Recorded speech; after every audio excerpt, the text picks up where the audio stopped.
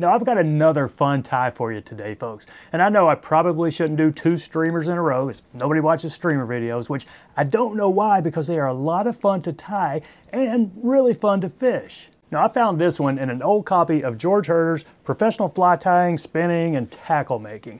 Now I've never really recommended this book because it's just old, it's not really a good how-to book, but if you can find a used copy out there for $10 or so, it's probably worth it just for the really cool color plates in it. There will be a lot of really cool patterns in here that you've probably never heard of, like the one I want to do for you right now. It's called Joe's Panther. Now I have no idea who Joe was or why he had a panther, but the fly caught my eye because of the flashy colors and the fact that it uses Peacock sword fibers, which I think is an underused material. Now I did see one picture of this online, and it was a really good looking fly, but he used red Hackle for the tail and Peacock Hurl for the wing. Now I'm going to stick with what Herter had in the book, which will make it a little bit shaggier looking, but still a pretty cool looking streamer. So there it is in the vise, a Joe's Panther. Pretty neat pattern. I'm going to say this is largely a forgotten fly, because it's certainly not popular now, if it ever was popular. But I guess Herter thought it was.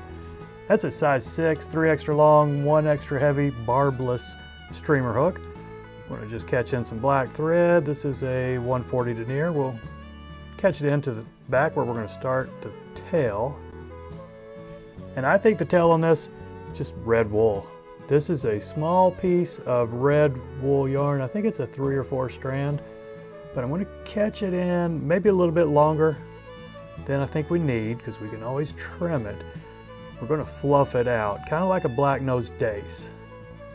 Okay, so that's going to be our tail right there.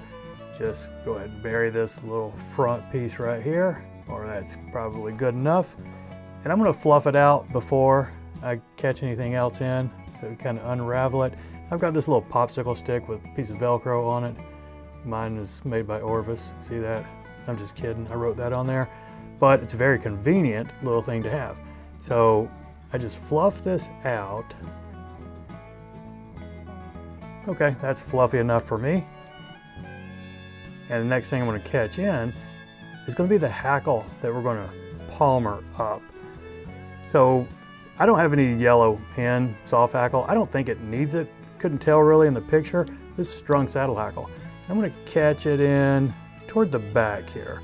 We'll catch it in with the tip going forward and then wrap it.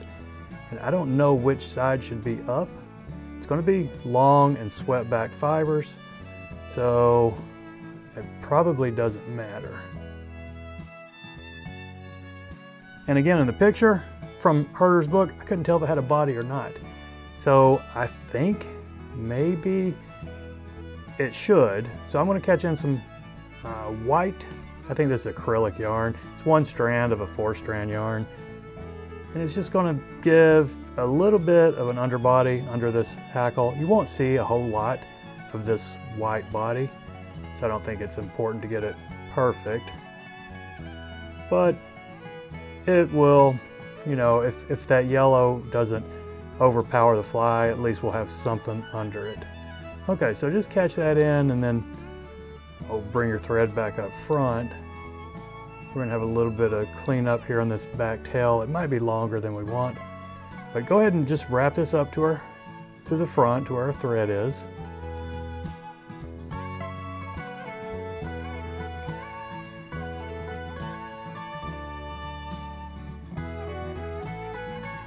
And you can take that way up to the front because we don't have a whole lot else going on up there, just the wing.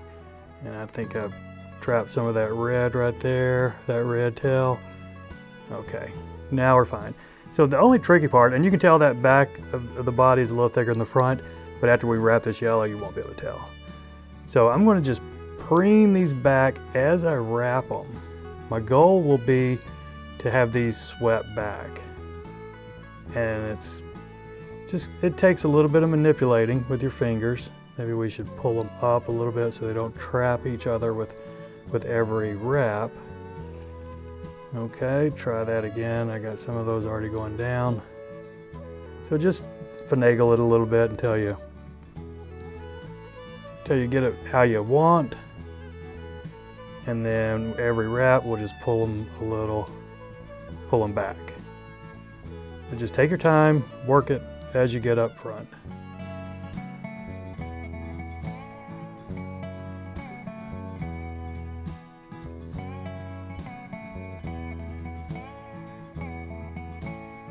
Okay, I think that's far enough. Let's catch this off.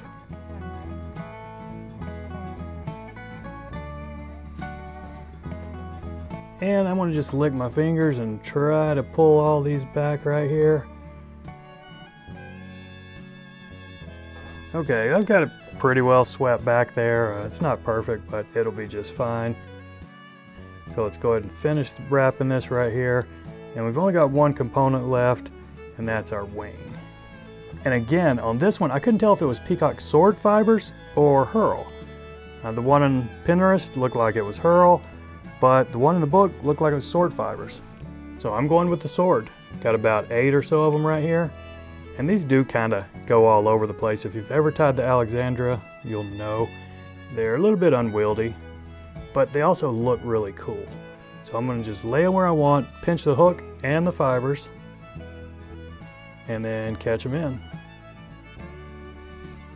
So see, they're a little wonky there on the end, but you know, I think that's part of the lure, the attraction for these things. And we've got some butt ends up here to snip off.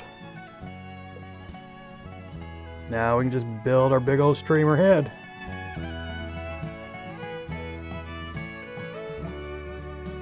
Okay, I think that's big enough. I'm gonna go ahead and whip finish it toward the back of the head here. Now, do we have any cleanup? Maybe that tail might be just a little bit long right there. Should I try and trim it? Yeah, let's try trim just a touch off of it right here. So there you go, Joe's Panther. Pretty nifty fly and certainly a fun one to tie. So I appreciate you watching. Y'all take care and we'll see you next time. Okay folks, I appreciate you sticking around. Let's do a mug giveaway. Actually, 2 mugs. We got the green one and the tan one. Not gonna be 2 winners, gonna be 1 winner. You'll get both mugs. So if you wanna play, just leave a comment. Anywhere in your comment, mention the word coffee, C-O-F-F-E-E. And I hate to do this, but I'm gonna have to limit this one to our viewers in the US. These mugs are heavy and it would just cost a fortune to send them anywhere overseas. So that's it. I'll go to the random comment picker in a couple days and pick a winner. Thanks for watching, everybody.